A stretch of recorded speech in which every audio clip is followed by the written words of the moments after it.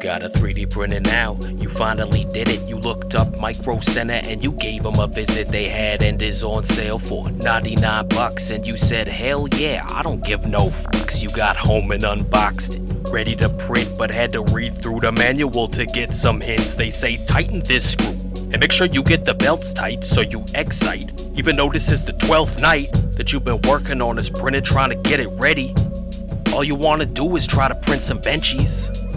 What a end is even ending though? There's plenty other contenders and they're not even dependable. I'm not defending the others or intending to pretend they're dope. I guess it all depends on what you're spending though. Bending, broke, boating, and my gantry is in parallel. I guess the manufacturer can't write instructions very well. These are terrible, I can't believe I followed these. Now my prints are ringing and they're ghosting like it's Halloween. Look at this Chep Cube, what happened to his flipper? Well, I guess it's time to switch to Clipper.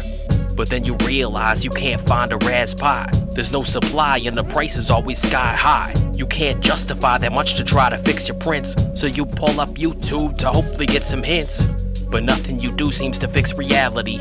You're coming to the conclusion that it's a fallacy. You thought maybe it was you, but in actuality, I think it's finally time to ditch Creality. So you get yourself a Bambu Lab and switch to Bambu Studio and even grab the Handy app. Or order all the parts to build yourself a Voron. You try to put it together but feel like a moron.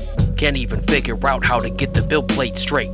This whole endeavor is just a huge headache. You power through but every day you feel more dead. Head on, apply directly to the forehead. You can't wrap your mind around his core XY, so you pack it all up and sell it to the next guy. I guess we're going back to square one and trying to put together our renders until they're done.